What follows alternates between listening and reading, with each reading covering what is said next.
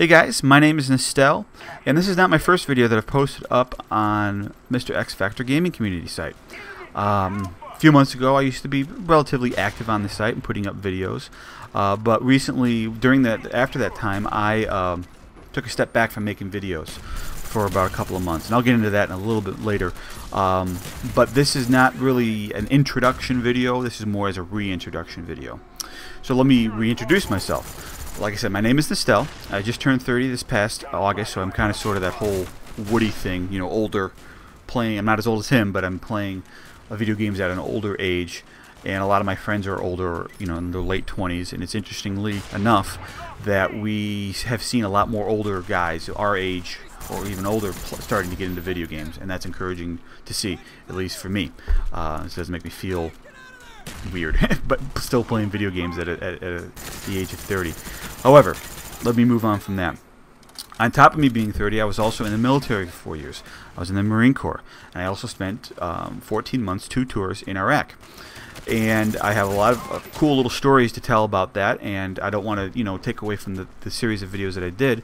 If you're interested in hearing a lot of those stories and to hear about boot camp, check out my page under the favorite section, and I have 4 videos of a series of videos that I did talking about my experience in the military. Go all the way from boot camp to Iraq, and my last video is about my thoughts on the military.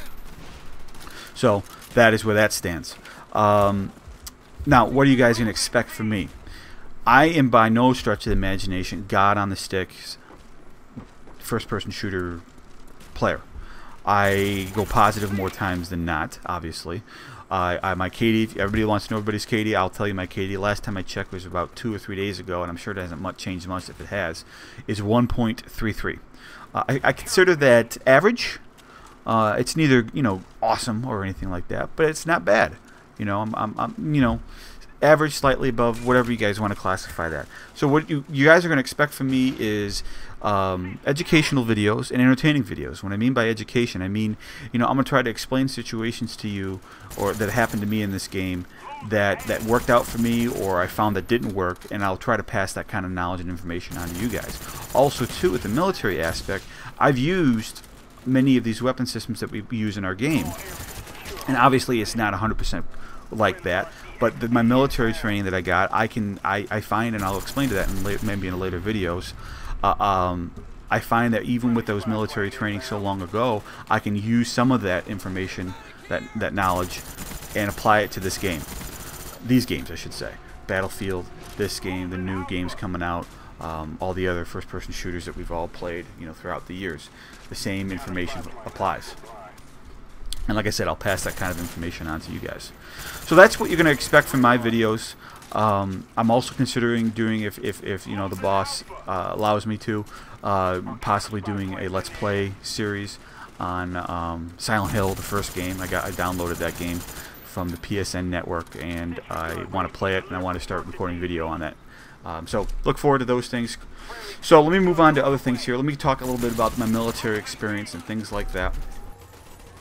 So like I said, I was in the military for 4 years, during 2003 to 2007, active duty, and I've used a lot of the weapon systems that we use in our games. And interestingly enough, like I said, it's fun to use them again. It's obviously not perfect or anything like that, but it's pretty cool to say, you know what, I used that weapon, you know, not so long ago. Weapons I've used is, of course, the M16. In this weapon, in this game, the M16 that we have in this game is the A1, which is the first weapon in the series. And it wasn't very good. People really did not like that weapon. Jammed a lot. Couldn't handle getting wet or mud or sand. Honestly, things haven't really improved too much about it, at least in that aspect. But it is a hell of an accurate weapon, and it was a lot of fun to shoot. Now, I use the A3 and the A4 models in the series. Basically, the difference between those two weapons is the rail system. In the A4 version, there is a rail system on the handguards and on the handle receiver, above the receiver where the sights are, that allows you to put things on it easier. The ACOG can go on there. the grip that you use on your AK-74U, that can go on that rail system. A Surefire flashlight can go on there. All sorts of things. Night vision, laser guide. You know, the laser thing. If you guys remember playing Medal of Honor, the new one, when you're in the dark and you had your NVGs or your night goggles on, you had that stream of green laser dot. That thing. We actually used that. I've used that before. It was kind of fun. Kind of cool to use it. So I've used things like that. I've used the M4.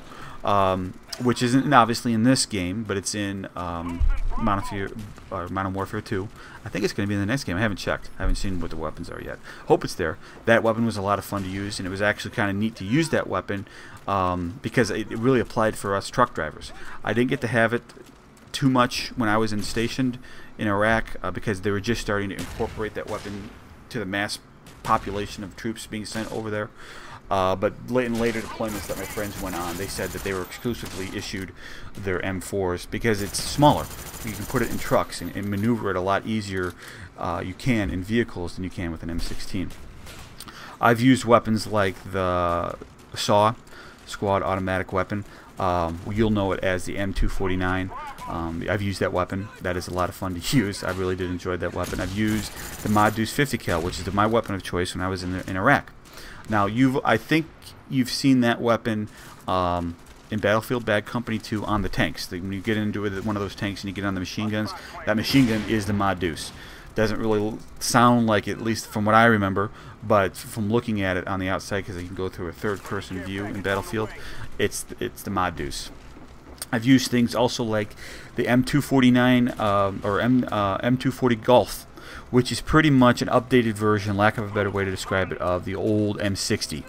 M60 was phased out of the military during the 80s, I believe it was, and was replaced by the 240 series. I used the Golf version in that series, which was pretty much designed to be on vehicles, mounted vehicles.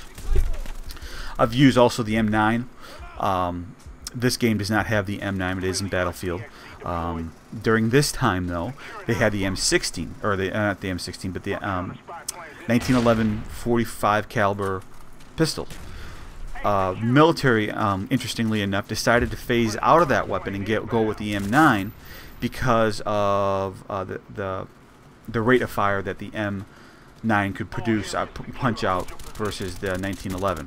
1911 was a much more powerful weapon and a much better weapon in my mind than the M9, but the M9 could put more rounds down range at faster than what the 1911 could. So they started to phase that out. Now, interestingly enough, now still some units use it, special ops units, and I've heard from people that some people want to reintegrate that weapon again. They want to put that weapon back into the mass population of our troops. So that's kind of interesting. Nice little double spray. Should have been a triple, but what are you going to do? So those are the kind of weapons that I've used. I'll try to think of some more that I've used, and I'll come up with some more stories and things like that. Like I said, I got some things that I can pass knowledge from my military days and pass on to you guys during later videos, and I'll try to do that. So, you know, I'm glad to be back with the community. I'm glad that the community is doing very, very well. I congratulate and celebrate MrXFactorGaming community for that, and I can, you know, hope for its continued growth. And I understand that the Machinima is now a partner with Machinima, and congratulations with that. I hope to see you guys soon, and check out my page for more details, or check out the series, and I'll talk to you later. Take care.